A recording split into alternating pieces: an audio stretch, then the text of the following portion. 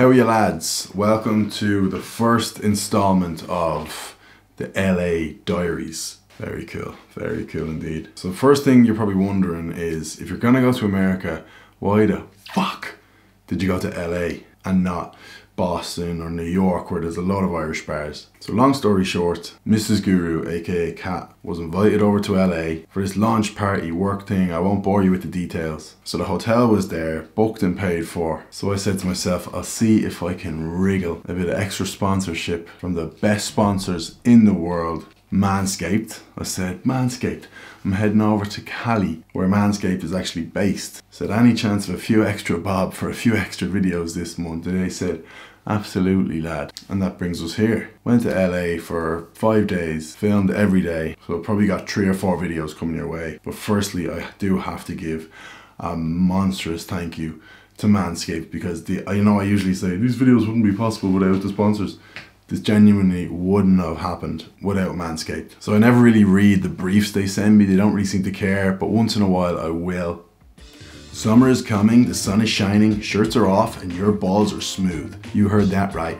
Your friends at Manscaped are here to make sure your balls are as smooth as the Floridian sand. In summer, you want to kill some cold beers and barbecues, not kill the vibe with pubes peeking out your swim trunks.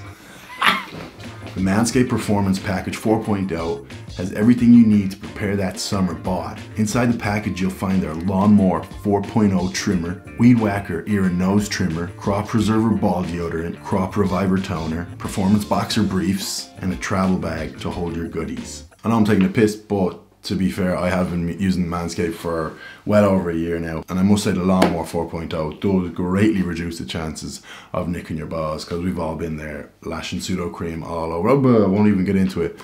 Gross. So as always, you can use my discount code PINTS20 to get 20% off the Manscaped website plus free shipping. Thank you, Manscaped. Now enjoy this first segment of the LA Diaries. It's a bit of a roller coaster ride.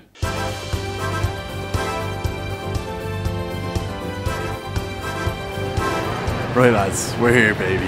LAX, Dublin to LAX, Los Angeles, if you don't know. 10-hour flight.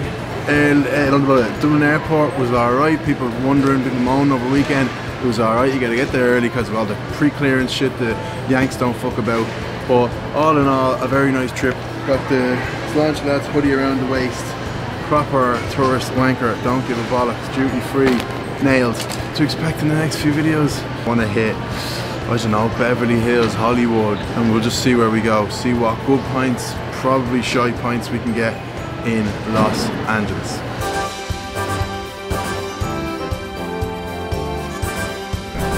Good morning lads, coming at you live. Well, not live, but here on the rooftop in Beverly Hills. What a life. Plan today is to hit a couple of pubs in Beverly Hills, maybe Hollywood, might even venture as far as Compton. We will see what happens. Yeah, what a life. LA wanker.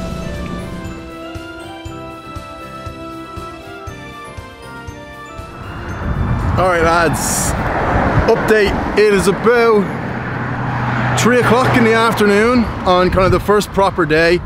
I'm walking up San Vicente Boulevard, I'm not too sure. We've had a rocky roller coaster day. Myself and Mrs. Guru went to, it's called the Grove Shopping Centre, really cool sort of outdoor shopping centre, and she's gone back to get ready for some party we're going to tonight. I'm making my way to like Hollywood, West Hollywood. Let's find the best pint of Guinness in Hollywood. I think I've 3 pubs to hit, 3 or 4 that were recommended. Again, thanks for the recommendations. But 10 minutes ago I was in the mindset of fuck America, I hate it, I'm never coming back, purely because first world problems, couldn't book a feckin' Uber. I don't know what, if you're coming to the States lads, sort out the feckin' internet or whatever phone service before you get here. I'm a Vodafone, pay bill, pay all that, 60 euro a month, and I get here and it's like you're switched to AT&T, and then they're sending you messages like you can only have 500 MB a day and all this shit. So I just thought I'd be grand with roaming, but I think once you go outside of Europe you're a bit screwed. But anyway, I'm talking absolute scutter. I'm back, the buzz is good now. The whole reason I was raging because I have to walk about 45 minutes in the sun, sweating my balls off. But we'll be there soon and be all good. The first pub is in sight. I really hope it's somewhat of a decent pint. To be honest, they could probably take a shit in the glass and hand it to me and make me pay $10. And I still say it was lovely. What a fucking walk. I'm absolutely fucked. Sweating my tits off. Said it wasn't too hot. It is. It's like 27 degrees. That's more than warm enough for me. I promise there will be a pint in the next clip. Right lads, we made it to a pub. Rock and Riley's right there. I think it's Sunset Boulevard. That definitely sounds familiar. It's open. One thing I forgot to say is so many of these pubs don't seem to be open until like 8 o'clock in the evening. They're not like us, they're not big day drinkers obviously, bunch of softies, but this one is open. Thank fuck.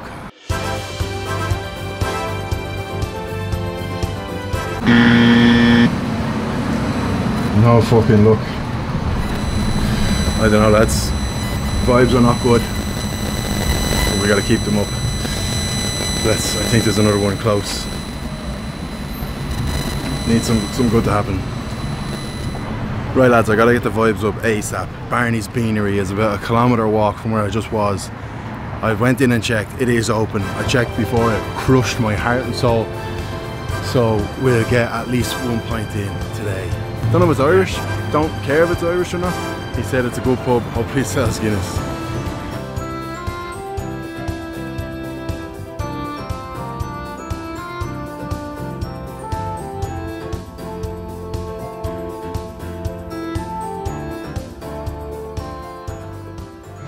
Just ordered a Guinness. You can see the menu here. Can you see that? I don't know what's going on with that. It's like $8.5, $14, $31. Does that mean like what, a half glass, a big glass? How are you going to be $14 for a pint? $31. What's that? A fucking litre pitcher of Guinness. Oh, please don't tell me to do pictures of Guinness. Anyway, I think this is going to be the only pub I'm going to get to film today because we're going to that party later. I have to be back to the hotel by like 6. None of the pubs open till about 6. The fucking TVs are flashing off the background here. I don't know what this fight is going to be like, but we will see. It just gets worse. Fucking sláinte. Minus Domage. Bubbly, more bubbles than a fucking bubble bath. Freezing cold. I don't know what to say at this stage. What did I fucking expect coming to bloody LA?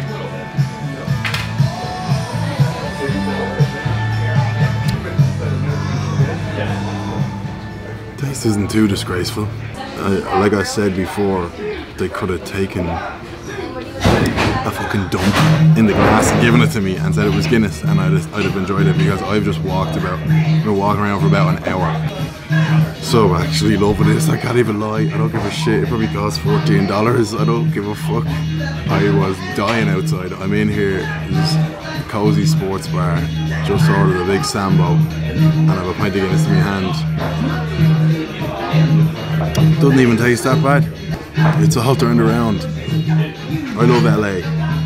LA is great. Love it. Happy to walk an hour in blistering sunshine, sweating my absolute be all sack off. There's no boss sweat left.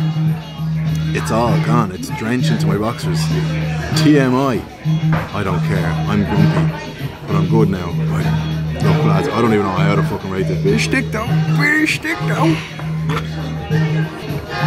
Bit of Jimbo Brown on in the background. Real American like honky tonk kind of spot. Not that I even know what honky tonk means. We got some softball on the TV. There's about 400 TVs in here, it's unreal. Hoping to watch. Fun fact about the Guinness Guru, I'm a big basketball fan. So the NBA Finals, game 1 is on tonight. Hoping to watch that while Mrs. Guru is getting ready for this party. She'll take about 40 hours, so I'll be grand. Boston Celtics, who I'll be cheering for, against the Golden State Warriors, game 1. Mosties don't give a fuck. I'd say there's been about an hour of content before I even got a pint in. Look lads, I don't know if it's because I was so tired of walking around and I'm finally getting a refreshment, but that's genuinely nice. Genuinely nice. I know the glass looked like fucking disgraceful. Not really disgraceful, just American. Probably don't. To be honest, I'd rather get that than a new style Guinness glass. What? So yeah, I obviously don't know much about Dunwich, but it does feel like it was poured in two. To be fair.